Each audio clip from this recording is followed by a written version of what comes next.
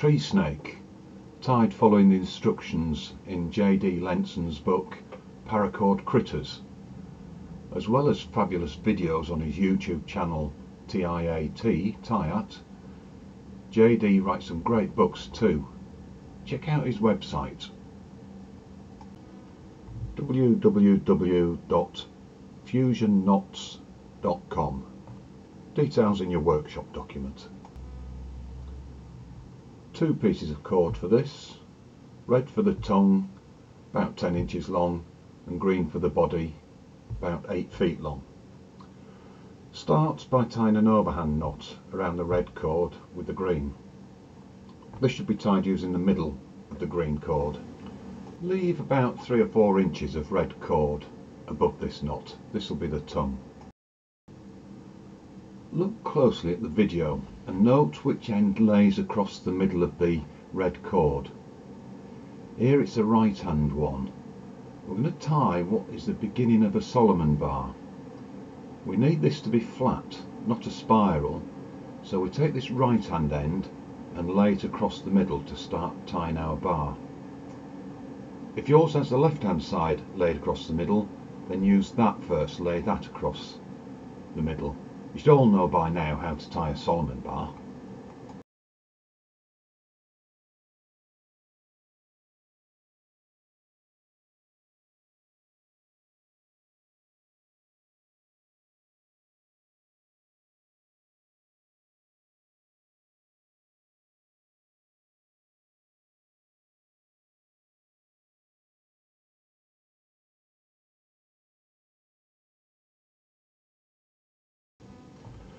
Don't tighten this last bit just yet. At either side of the knot, we'll wrap our 2 working ends around the 2 sides. This makes the knot a little bit wider, and this is going to represent the head of the snake.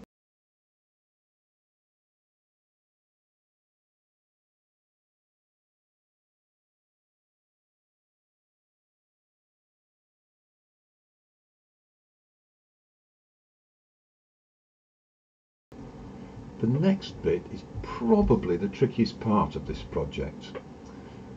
We now need to tighten everything up. Patience is required, as we need to do this by tracking which way our knot was tied. Can't really go wrong, but it's essential that we get this knot tight, so take your time. And that's our snake's head finished. Tie one more bit of Solomon bar and we're ready to make the snake's body. Remember which side you need to cross the middle with first to keep the knot straight, just like we did before.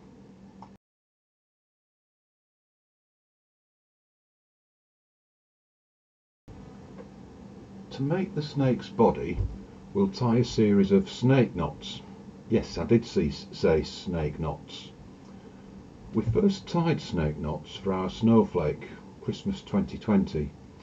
This time though, we'll tie these snake knots around our red cord, tightening everything up as much as we can.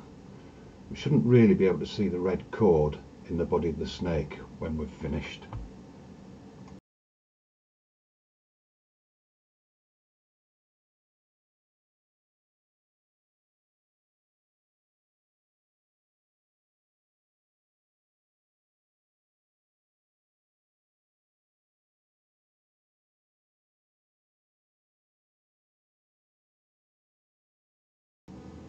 Let's slow things down a bit so that tying the snake knot is a little easier to follow.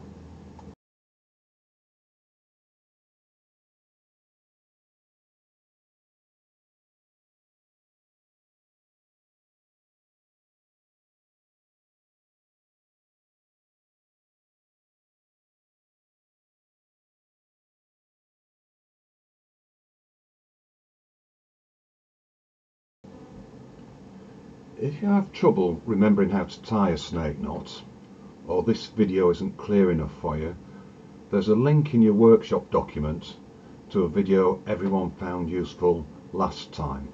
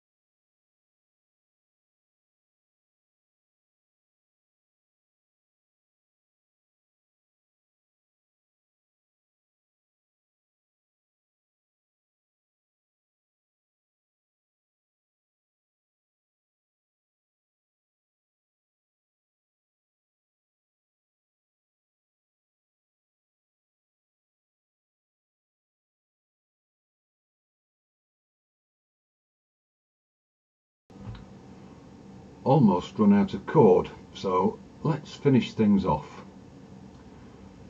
Snip off the bottom of the red cord, then tie 1 or 2 more snake knots. Of course these won't be tied around the red cord because we've got none left here. Tying another snake knot or 2 helps hide the red cord.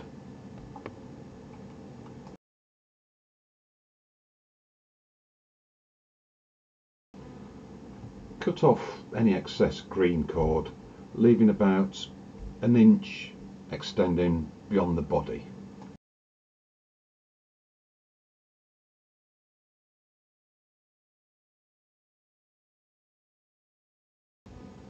Depending on how tight the body was tied, it may be possible to twist the snake around an object.